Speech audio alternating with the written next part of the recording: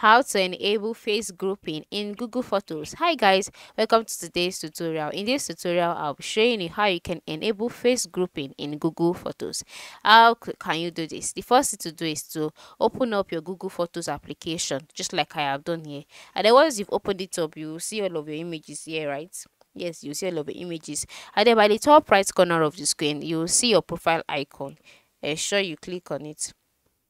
Once you click on it, a menu will be displayed, right? Go ahead and select Photos Settings, which is located at the lower part of the screen next to Help and Feedback.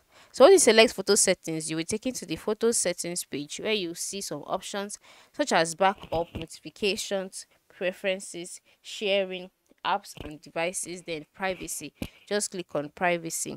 Now, once you click on privacy, a menu will be displayed as well. Scroll down until you see group face groups. Yes, you can see face groups. Now, if you notice that your face group is turned off, that is this way,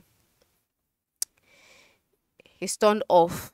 Just tap on it. Once you tap on it, it will turn on automatically. So once this is turned on, go back, then go to your search is located by the lower part of the screen next to photos. So on search, you will see the faces here. Now you can see that what is written on my screen. To see face groups here, back up more photos of people or pets. So I have not backed up enough persons, enough people. That is why the face groups are not appearing here. But once you've backed up enough persons, like back up quite a number of persons or picture of persons or pets, you would see the face group here. Yes, you see all of the face groups here. Just click on them and then you see pictures of that person arranged. All right, so this is how you can enable face grouping in Google Photos. Thanks for watching.